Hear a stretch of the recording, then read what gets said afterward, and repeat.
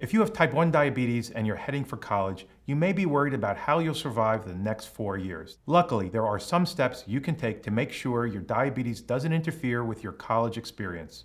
First, let other people know you have diabetes. It may not seem like the most appealing way to introduce yourself, but your roommate, resident assistant, and some friends need to know what to do in an emergency situation. For example, if your blood sugar is low and you need assistance. Provide them with a list of emergency directions and contacts in case something unexpected happens.